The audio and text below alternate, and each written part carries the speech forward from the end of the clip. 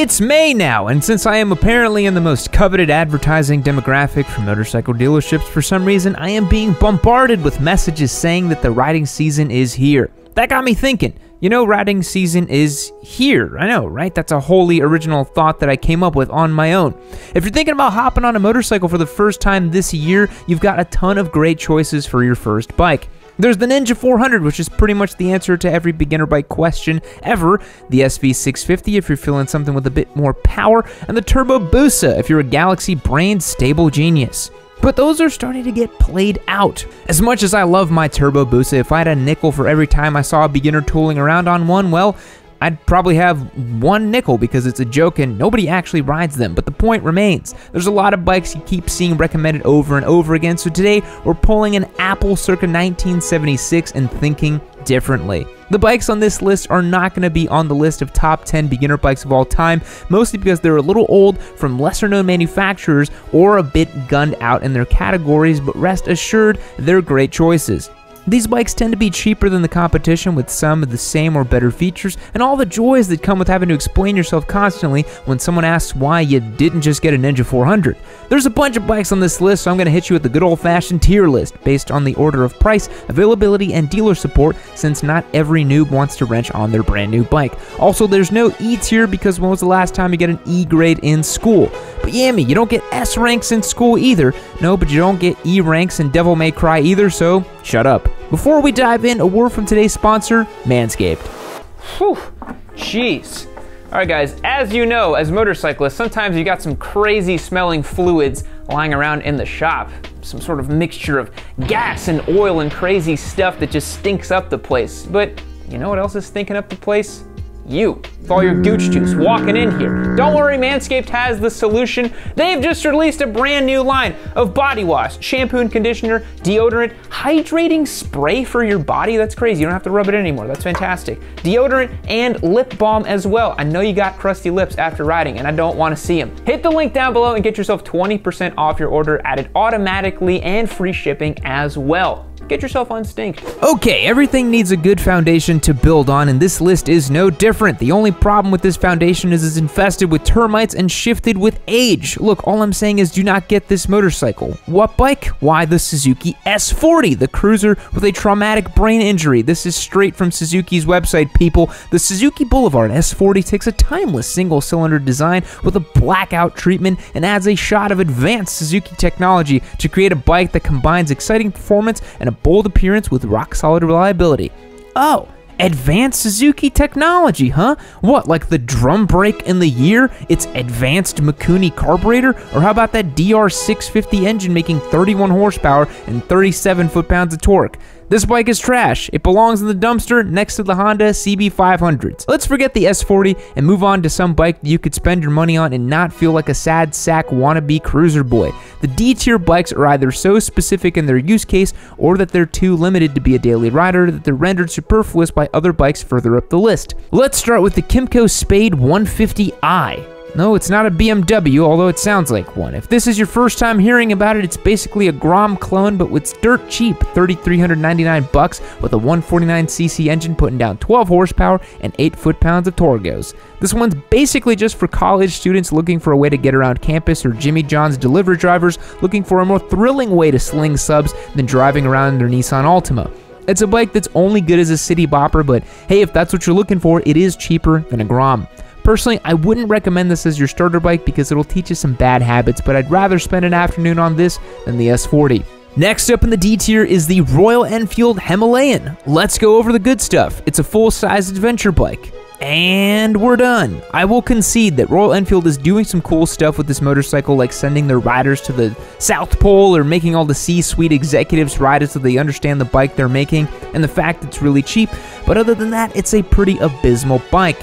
A single 411cc air-cooled motor making only 25 horsepower and 24 foot-pounds of torque while weighing in at 421 pounds without the bags. This is a bike that won't get out of its own way on the road. You're gonna have to full throttle it everywhere just to go the speed limit. There are better choices in this segment. Also, it's a Royal Enfield, so I have to dock it some points just on the face. At least it has a 21-inch front end, which is more than most bikes in the segments, I suppose. Our last entry on the D tier list is the Cleveland Cycle Works Ace 400. It's a discount Royal Enfield Continental GT650, which itself is a discount Triumph Bonneville. Much like the Royal Enfield, it's got a lot of style for not a lot of cash. It comes in at $3,700 with a claimed 80 mpg and a cruising speed of 70 miles per hour, thanks to its 400cc single putting down 28 horsepower.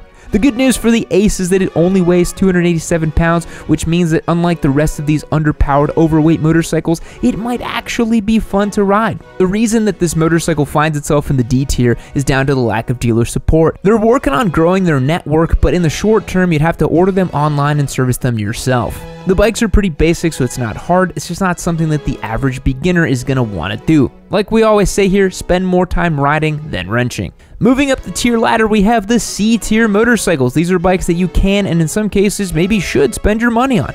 They're solid choices, perhaps not the best. They're bikes with reason to be fully functional, but held back by one or two glaring flaws that keep them from ascending to greatness. There's a lot of bikes in the C tier, but if they fix their issues, you might see them off the esoteric bikes list and on a more competitive list. Take the KLR 650, for example. Sure, it's a dirt cheap adventure bike, it's still a way better version of the Himalayan in just about every way. It makes more power, not much more, but it's still putting down 40 horsepower and 39 foot-pounds of torques, and that's a perfectly appropriate number for highway cruising, adventure riding, city bopping, and everything in between. Would it be nice if a 650 was making more power? Yes, obviously, but this is an ancient thumper, will cut it a bit of a break. Where I'm not willing to cut it any slack is at the scale. This thing weighs in at 480 pounds in the adventure trim with all the stuff on it. That is a metric crap ton when compared to bikes with more power and weighing less. Also, after 40 years of production, why do they still insist on keeping the same old flaws from the older generations? If you want a bike that can do everything but nothing well, the KLR is a good choice, but that sounds like a C student work to me. Joining the KLR in the C tier is the BMW G310G.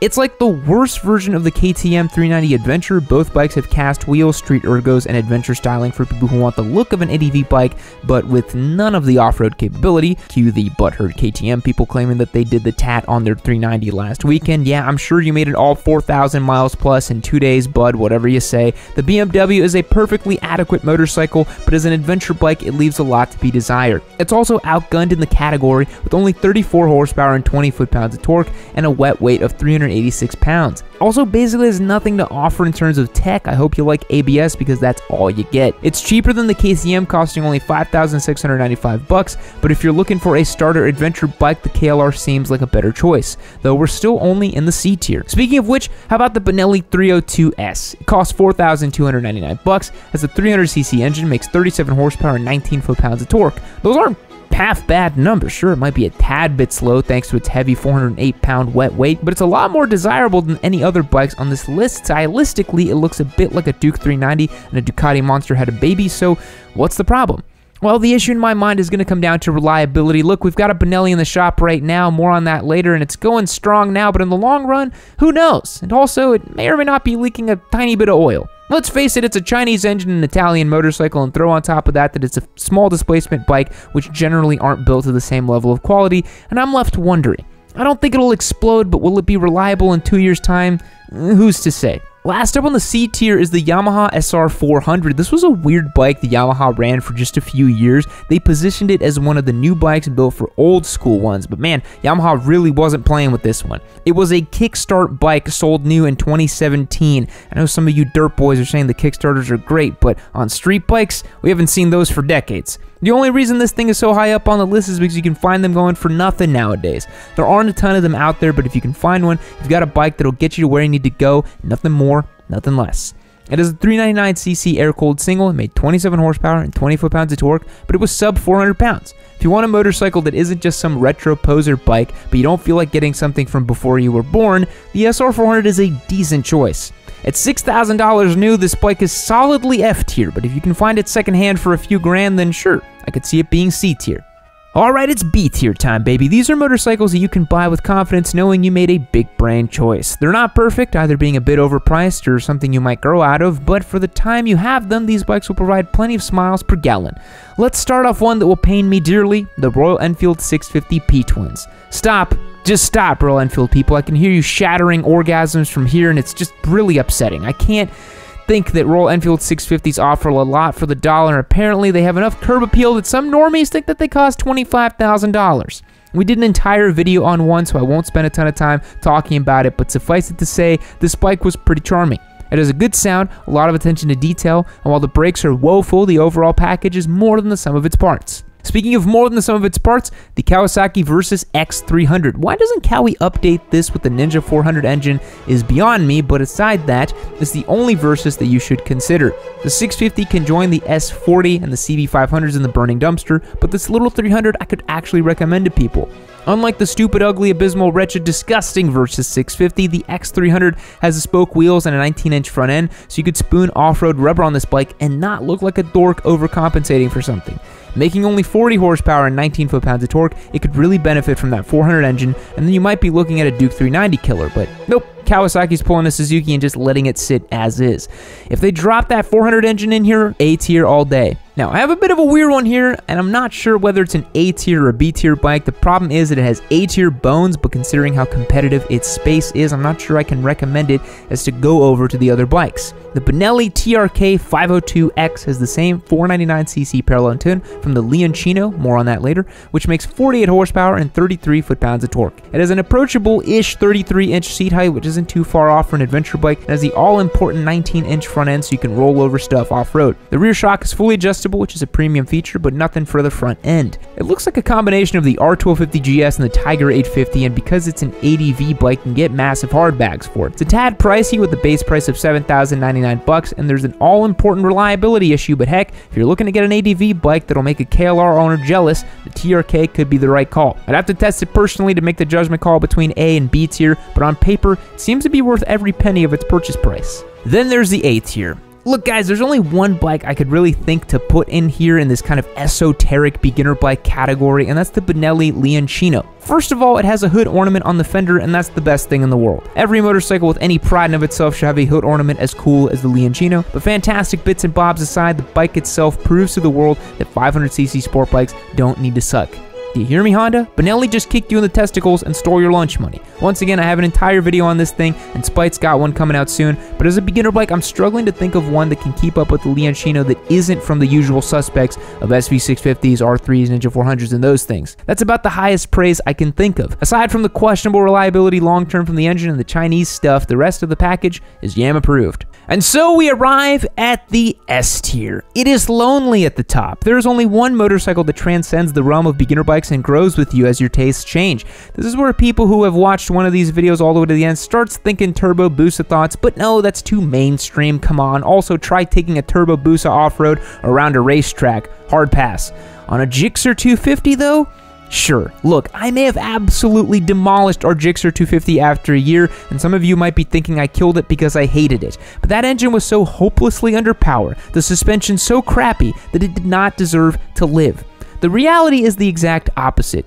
As a track weapon, the Gixxer is so powerful you can literally be wide open throttle all of the time. You don't even need to touch the brakes. I'm serious, I took this thing on track, I have a video of it. I literally held it wide open around an entire racetrack. It was hilarious. Engine braking? What is that? I spun a whole bunch of laps on this thing and probably set a world record Gixxer 250 lap time because you're basically 100% full gas. With the track conquered, the street posed no more challenge, so we set our eyes to the dirt and built the most capable scrambler ever. It climbed hills on RS10s, cleared jumps like a champion, and broke only a little bit. Once we put the TKC 80s on it, it was impossible to defeat. There wasn't anything that could keep up with the humble Gixxer 250. Guys, we had to kill the Gixxer because it became too powerful. We saved the world from Gixxer apocalypse. We'd all be riding Gixxer 250s in the future if we hadn't done what we did.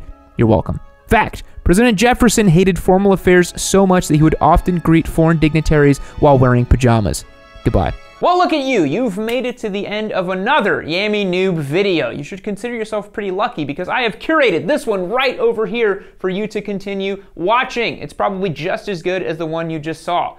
Unless you hated the one you just saw. I don't know, maybe leave me a comment down below about how much you hated it as well too. Or just keep watching this one. Make sure you keep watching Yammy Noob. Don't forget to keep watching Yammy Noob. That's the most important thing. Keep watching Yammy Noob.